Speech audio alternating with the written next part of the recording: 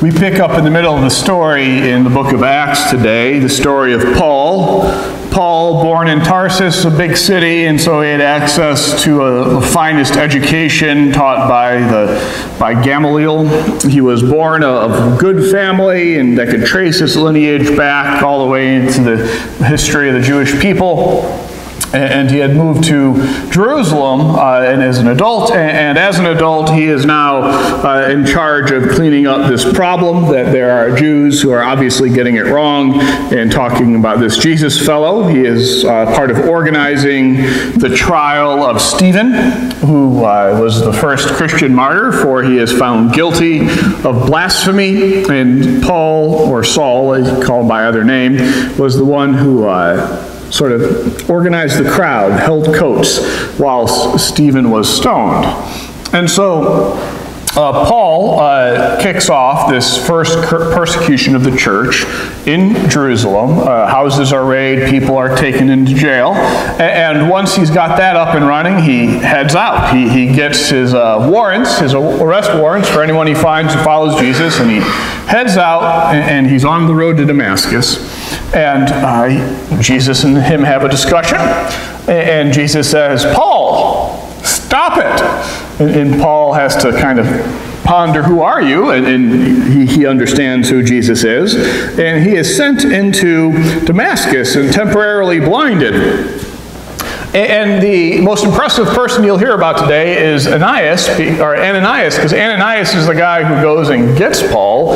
And just think of how gutsy that is. Like, this is Ananias is told, "Go get Paul." And Ananias is like, "The one who came to arrest me? Who just killed people who believe what I believe?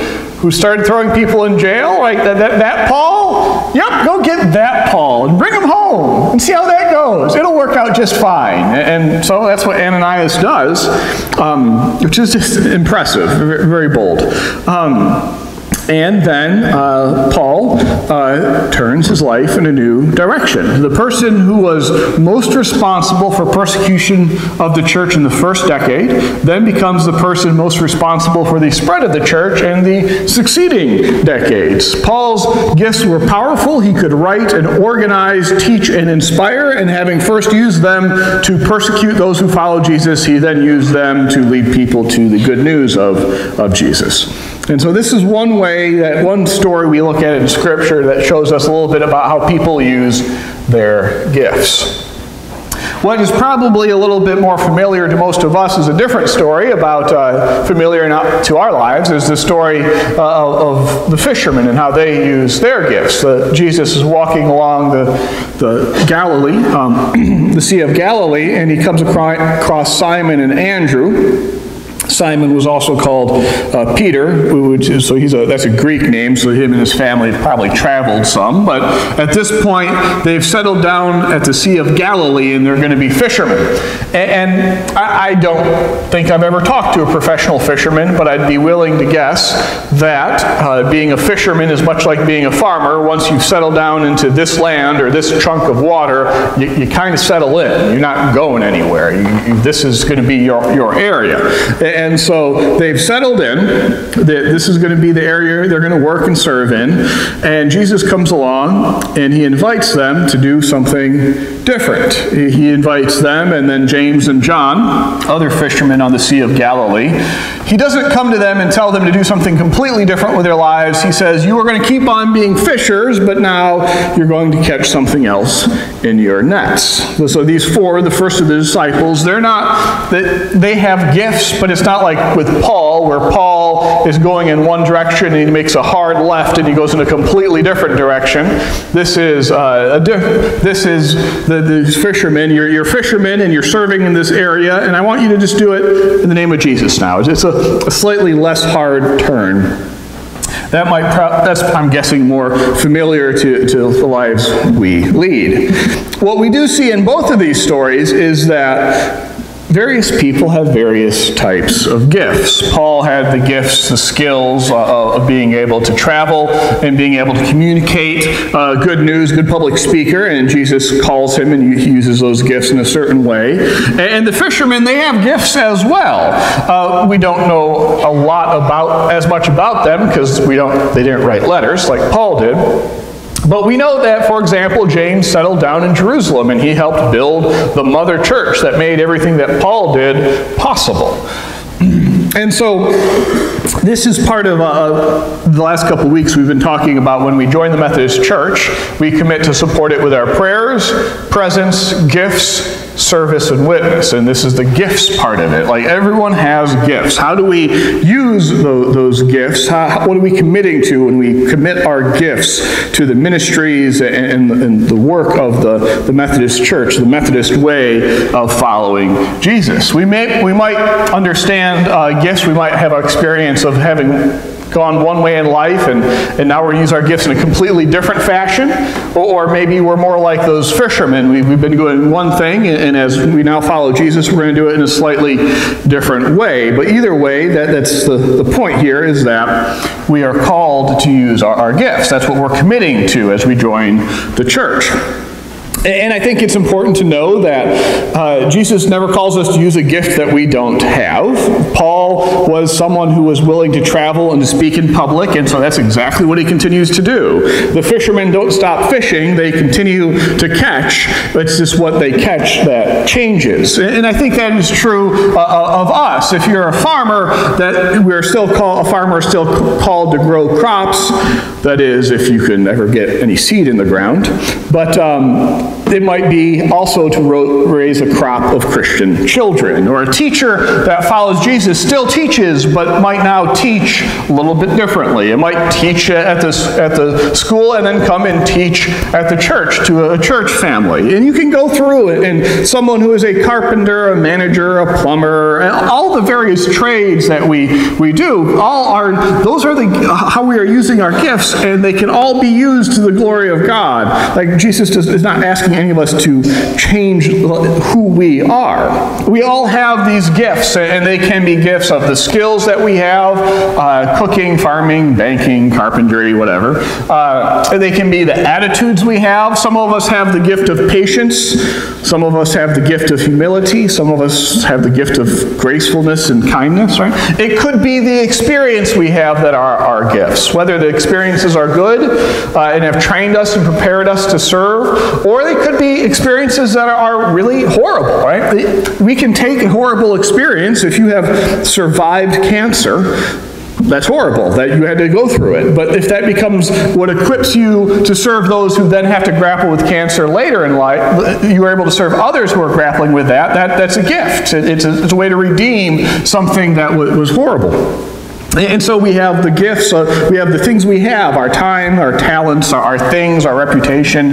I want you to hear very clearly today that you have God-given gifts, each and every one of you. And when we start talking about gifts, I'll tell you the sentence I hear most when we start talking about gifts. That's not my gift. You ever hear that? You ever say that? I know I have, right? We start talking about what we're going to do or what the church might need to do, and I know I've said it myself, there are people who have the gift of working with very small children. It's not me, right? That is not my gift. I just want them to listen to me, and it just doesn't work, right? It really doesn't. I take no joy in that. So yeah, so there are points at which we say, that's not my gift, someone else needs to do it. And that is true. What is also true is when we start talking about how we're going to use our God-given gifts, sometimes it's not that we don't have that gift, it's that we've not done it before, right? And whenever we do something for the first time, it's really awkward. If you think about those fishermen, when Jesus calls James and John, those fishermen, the first time they're casting their nets and fishing for people, that probably was a touch awkward. The first time Paul gets up in front of a group of Jews and starts talking about Jesus, You think that was smooth? You think that was just like smooth sailing? Right? If you put first in front of anything, it gets a lot more awkward. And so there's a difference between saying that's not my gift and saying I'm not sure and I'm not willing to be uncomfortable to try it out. We look at Moses. We talked about Moses last week and being present to what's going on. And Moses was present to God, and God says to Moses, it's time for you to go talk to the Pharaoh about letting my people go. And what was Moses' immediate reaction? No. I got a stuttering problem, right? No. Right? And it is a hard ask, admittedly. Moses, you kind of stutter, but I want you to go use your skills and your gift of public speaking, and for your first audience, it's going to be Pharaoh. That would be a tough first audience. But if you fast forward a bit, when you were following Moses going to the promised land, leading the people, Moses talks in front of people again and again and again and again. Like all the time. That's what he does. He leads the people. He gets up in front and talks to them. And so when Moses is telling God, no, I can't do that, is it that he couldn't do it, or that he really just didn't want to do it for the first time? Like we can look all across Scripture are people, but every time God calls somebody, their immediate response is, no, I can't do that, and God says, yes, you can. There's only one exception, and that's Mary. When God says to Mary, you're going to have a kid, she goes, okay. That's really what makes Mary so impressive. But the rest of the time, and so if you were looking at how people in Scripture respond to God's call to use their gifts, let's just be honest and say that no one is going to say, I think you should do that. No one is going to say, yes, I think that's a great idea. We are all going to say, no, I can't do that. No, right? I've said it. You've said it. We've all said it. It's not that we don't have the gifts. It's that we don't always want to be, we're not willing to be uncomfortable for the first time while we try to figure out what our gifts are. And I know this is true because I've found it in my own life. As you might know, I have a degree in biology. And when you get to be like a senior in college, what everyone starts asking you is, what are you going to do after college? You get that question all the time. What are you going to do after college? What are you going to do after college, Andy? And as someone studying biology, there were two options. I could either go into lab work. Now, let me just tell you something about me and lab work. Some of you have done lab work in high school or in college, and there's always that guy in the corner. Everyone else's reaction is boiling away, turning purple like it's supposed to do, and then there's that guy in the corner whose reaction is turning pink and not quite sure what's going on, and he's going to be there for an extra hour trying to redo the entire experiment. That's me. I have no clue why it happened.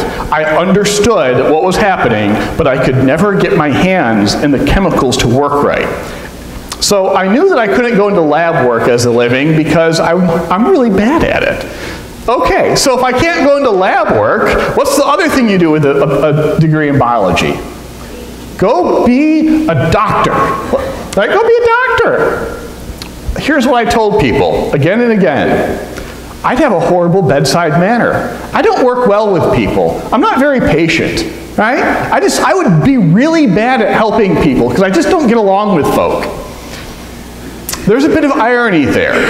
Because then I went off to seminary because I wanted to study Scripture. That's why I went to seminary. I wanted to read the Bible. And I had no clue what else to do because I had a degree in working in the lab that I was bad at. And so I go off to seminary, and as part of being there, there was a set of churches I worked with, and I did things for the first time. I preached my first sermon, and I sat with people as they were struggling something for the first time. And I am thankful for Gethsemane United Methodist Church because they put up with me for a lot of firsts. And you know what? It was really awkward. I did some really stupid things. I'll tell you about a cantata sometime. You asked me about a cantata. They had to rewrite a cantata because I made an unfortunate word choice. Yeah, ask me about that later. But it is not that I didn't have skills or gifts to do this. It is that I had to do it for the first time. You got to test it, right? You got to try it. You got to be willing to be uncomfortable. And take a swing at it. And so I want you to hear, first, you each have amazing gifts. And second, to try out and figure out what those gifts are, could be a little bit uncomfortable.